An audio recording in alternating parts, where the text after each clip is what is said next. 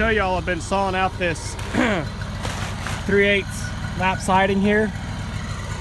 So nice thin little stuff. I'll be using this for siding on the goat barn. Now this log, I've already got it squared up and ready to get set up, ready to go. So I'm at the point now that I'm ready to just start flat sawing it down. The bottom, you can see right along here, you can see a little bit of wane in it, but it's flat on the far end and it's flat on this end. The underside's real rough. That's because as I start dropping the blade, when I get all the way down, I'm still about 7/8 of an inch thick. So I've done that on purpose, but that's the scrap side. So when I'm done, I've got a scrap and I don't have that weird dimension thickness of a board. So let me set this up here and I'll let you.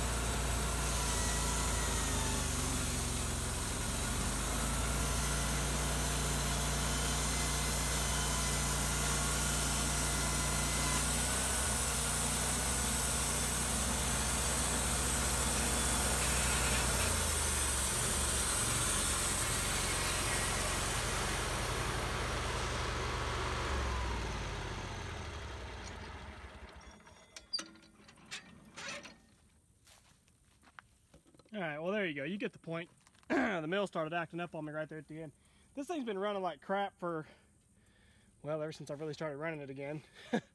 It's got an obstruction or something in the carburetor because it wants to run on choke all the time.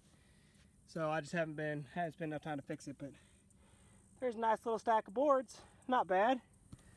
Of course, I'm able to do it, you know, pretty quick because I've got my log scale on there, which isn't any secret of mine, but it's totally worth it. If you guys got an old mill that's just got a regular tape on it, you'll want to get you that log scale for sure.